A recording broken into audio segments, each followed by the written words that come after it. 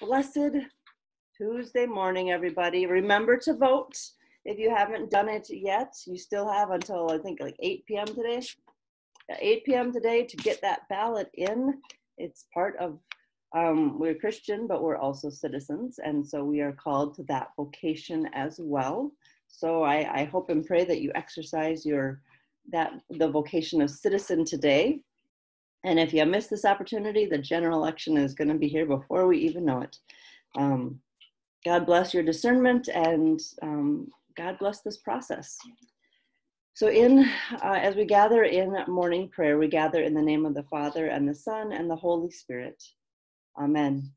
I thank you, my heavenly Father, through Jesus Christ and your dear Son, that you have kept me this night from all harm and danger. And I pray that you would keep me this day also from sin and every evil, that all my doings and life may please you. For into your hands I commend myself, my body and soul, and all things. Let your holy angels be with me, that the evil foe may have no power over me. Amen. We continue with our devotion as we dwell in the Word this morning and are challenged a little bit as well. Satisfy us in the morning with your steadfast love, O God, that we may rejoice and be glad all our days. Praise to the blessed and holy Trinity, one God who gives us life, salvation, and resurrection. Christ is risen. He is risen indeed. Alleluia. Give glory to God, our light and our life. O come, let us worship and praise. Breathe, breathe, breathe, breathe in and out. Be still and know that I am God. You have been born, oopsies. I'm going too fast here. There we go. I was jumping the gun a little bit. We got following Jesus in the middle here. Just throw me off by half an hour and I mess up. Not too bad though.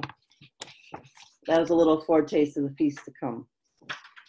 So as we wrap up today, the section on from this book on the challenge of loving our neighbor, loving our enemy. In general, just loving is a challenge. Yesterday we talked about some concrete acts of forgiveness and service that we can do. So today we listen to what Nouwen has to wrap up this section on challenge. Following Jesus is a movement away from just wandering around or just sitting there. A lot of us live a life in which we do a lot of wandering, physical wandering or mental wandering, in many directions. Or we sit there not knowing what to do with our life. There is a certain fatigue there. Following Jesus means moving in the right direction. Suddenly we know where we are going, and our lives take on a more regular pattern, and we need more focus. Following Jesus also means something other than being drawn into a movement, even a good one. It can be a very good movement because we can find some help there for our emotional life. But following Jesus is not just about finding a way to handle our emotions or ourselves. It is a different movement. It is, in fact, a letting go of our worldly self to find our true self in Jesus. And contrary to popular opinion, we are not called to imitate Jesus. We are called to form a community of people who, through different ways, reflect the great love of Jesus. No one of us can reflect the fullness of that love. Therefore, following Jesus means something different for each of us. There are many forms and shapes in this pursuit. The exciting thing about Christian community is that we have so many ways to be a disciple. We can be an activist or a contemplative. We can embody both. There are different ways we can live out God's love. Some of us are very passionate. Others are more quiet and hardly noticeable. Following Jesus does not mean to be carried by Jesus either. Following Jesus does not mean that Jesus picks us up from the ground. Sometimes we say, I follow Jesus, so everything is fine, or I have prayed to Jesus and you'll be fine. But as many of us know, it's not that simple. Sometimes there is an eagerness in us or around us to turn Jesus into a problem solver. We think he will solve our problems. And if all our problems are not solved, we don't have enough faith. This is not really Jesus's intent. At least that is not what is in the gospel. Jesus is not there to get us out of hot water. He is not the cure-all for all our difficulties. Jesus is not the end of the hard times in our lives. That is not what Jesus is. To follow Jesus means that we do the walking. We are the ones doing the talking, living life, getting involved. We are the ones struggling, the ones who need to work hard. Jesus, in a way, does not take away the difficulties of our journey. I even dare to say following Jesus means everything changes while everything remains the same. You know very well that followers of Jesus, disciples, are people who live real human lives. The work of life does not come easier to them because they are disciples. Life, as many of us know, can actually become more difficult, more painful when we choose to follow Jesus. Yet at the same time, we can gain a certain strength because we no longer live our life or our agony alone. We no longer live our struggle in isolation. We no longer live our pains as if nobody cares. Indeed, following Jesus means walking in his path, taking steps behind the one who shows us the way in our dark, broken, painful world. Following Jesus means to live our life in companionship with the one who understands us fully. Companion, from the Old French compagnon, I think, literally means one who breaks bread with another, based on the Latin com, together with, and panis, bread. Following Jesus means a life of communion with a guide. It makes an enormous difference whether we struggle alone or together, to know that our life is still a struggle, but no longer a lonely struggle, is a new experience entirely. Following Jesus makes life very different and very new. When we walk with Jesus, we can know that we have a fellow traveler, someone with us. Jesus is God with us, the one who we can trust with our whole life, the one who shows us the way. So a little reflection on this last chapter, of course, of our wandering, how we wander both mentally and physically, and even we've talked about some of those idols that we kind of put forward sometimes as our gods, and where we put our trust and our hope, and how it's not about just finding and following the easiest path or the most hip path right now, or a movement is not a gospel. The social gospel is kind of a misnomer in a way, because the gospel is a person, the gospel is Christ, and that one doesn't quite get there at the end here. He talks about Jesus being our fellow traveler, someone with us that we can trust our whole life to, and who shows us the way. We would also add John 14, I am the way, the truth, and the life. He not just shows us the way, he makes the way. He is the way back to relationship with God, back to forgiveness and grace and mercy. Free gifts that are ours because God in Christ Jesus came to do what we couldn't imitate. We couldn't die for our enemies and save them from the wrath of God and the just punishment from their actions, our actions. We couldn't, with our death or our life, be that grace in the same way that Christ is. But because Christ did that, we can be poured out in such a way that also shares that word with our enemies and our friends, and creates new opportunities, new life, because Christ also abides in us, and Christ also uses us to share that word with our enemies and our friends and everybody in between. I do like the part that Jesus is not our genie, right? It doesn't say genie, but Jesus is not the one that gets us out of hot water. He's not the one that is our big problem solver. I mean, he solves the biggest problem of our rebellion from God and all the repercussions of that. But we still have complete freedom in what we do in our daily lives. And we mess that up a lot because it's a challenge, because we are broken. And Jesus doesn't come to just say, okay, I'm going to pluck you out of this and I'm going to put you up on all your individual mountaintops so that you can be at peace and have a contemplative life and never interact with anybody else that would cause you to sin. Well, he doesn't do that, for one, because we are social creatures and we need one another, even when we drive each other insane, even when we frustrate one another, we need each other. But also because God doesn't take us out of the world, he brings us back to it, but freed from the fear of the power of the devil, the power of evil, the power of even death, at least the ultimate power. The penultimate realities still exist of suffering and death, but the ultimate power belongs to Christ alone. So we do struggle, and Christ does walk with us, and I would say sometimes for us, in turning us around when we're going in the wrong direction. That is, after all, repentance and forgiveness is turning us around. But we need to live this life of ours. Christ doesn't live it for us. We have it because of God. It's redeemed because of God. But we're the ones that live it. Christ can't do that for you.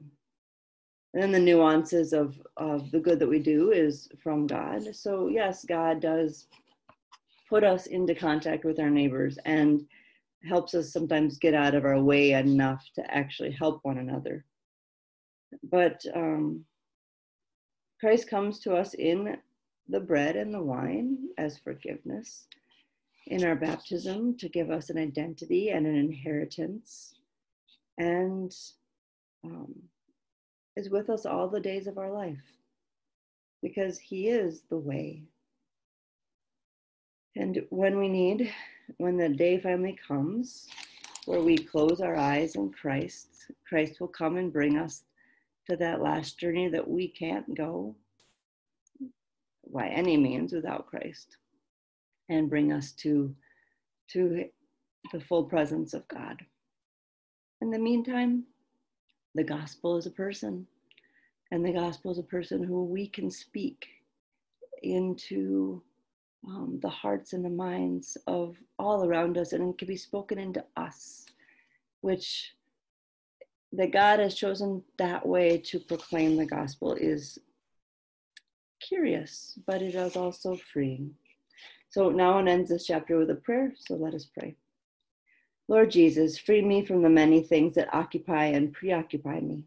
Help me just to be with you, to pray with you, glorify you, thank you, worship you. I want to be more attentive, more ready to hear you, more willing to understand the mystery of your birth and life, your dying and rising. Make me still, Lord. Make me quiet, and speak to me in that silence. Amen. We continue our morning devotion with our beautiful day in the neighborhood. I hope it's a beautiful day in yours. And today's poem is called This Is Just the Day. If you've got an hour, now's the time to share it. If you've got a flower, wear it. This is just the day. If you've got a plan, now is the time to try it. If you've got an airplane, fly it. This is just the day. It's the day for seeing all there is to see. It's a day for being just you, just me. If you've got a smile, now is the time to show it. If you've got a horn, then blow it. It's the minute to begin it. This is just the day. What is on your list today to do and to embrace and enjoy. Oops. Let's see if I can get back.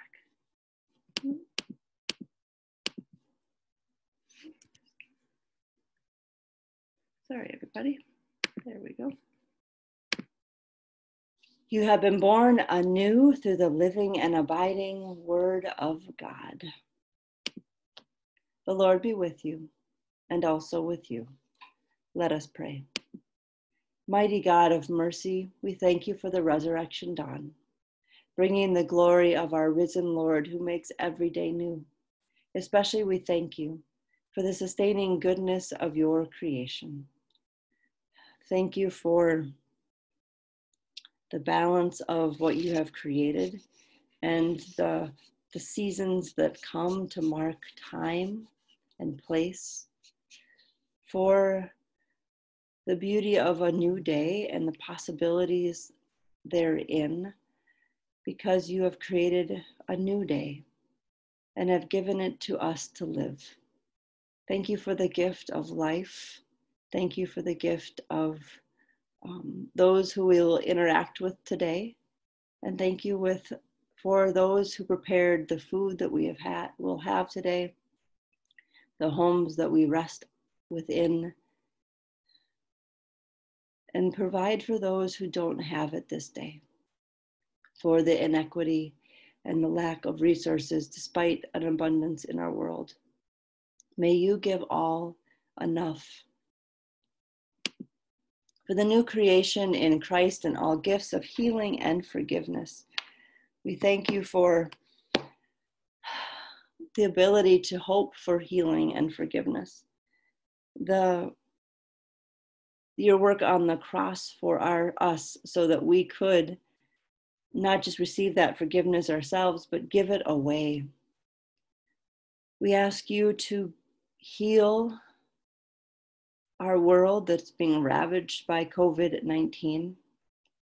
We ask you to work and show the way, be the way for those who are working on vaccines and plans for security and for reopening of schools somehow, some way.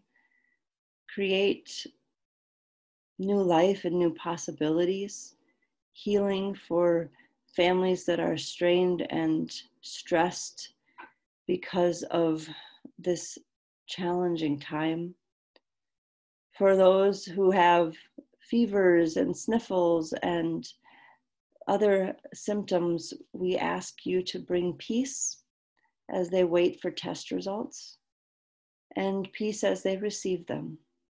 May you be with all those caring for the sick and the weary and the restless and the bored, and remind and give light to the new day that you give each day.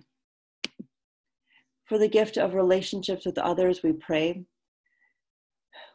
We know this is a time of straining of relationships, Lord, in many ways, either from atrophy of not being able to be together, or from constantly being together and having that stress as well. Breathe life into relationships who now, this far into this strange time, are fraying a little bit more, are struggling and need your breath of life. Mend and heal, bring hope and joy, and protect all those who are in need. For the communion of faith in your church, we pray. Thank you for your living water that flows into us and gives us your grace each day. Continue to bring that living water into our lives and overflow it into the lives of those around us. Merciful God of might, renew this weary world, heal the hurts of all your children, and bring about your peace. For all in Jesus Christ, our living Lord. Especially we pray for those who govern nations of the world, for President Trump and Vice President Pence, for all those who are serving in DC or returned home on Senate break. We pray for Governor Inslee and all of our local government here in Washington. We pray for our primary elections that are due today and for the process of an election here in Washington and throughout our country, that your promise for good government, it extends also into the voting process so that the voices of as many as can be are heard. We ask you to be with our local officials as well, from cities and counties. May you bring them your vision and your forgiveness. For people in countries ravaged by strife or warfare, we pray, may your light shine in all the darkness in the world and overcome that darkness. For all who work for peace and international harmony, we pray, may we rejoice in moments of peace. May we name them and shout them out from the mountaintops and then the valleys so that others can also learn to recognize and learn to work for peace as well. For all who strive to save the earth from carelessness and destruction, we pray,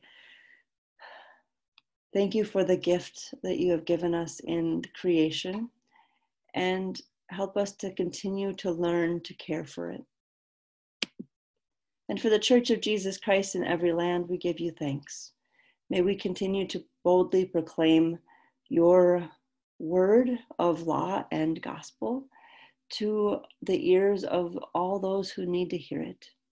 Help us, Lord, reach more people. Help us bring more of our neighbors and those we don't know into our body of Christ through the proclamation and the sharing of the word, so that all might know the gift that you have given of life and of forgiveness and of eternal life. O God, you have called your servants to ventures of which we cannot see the ending, by paths as yet untrodden, through perils unknown.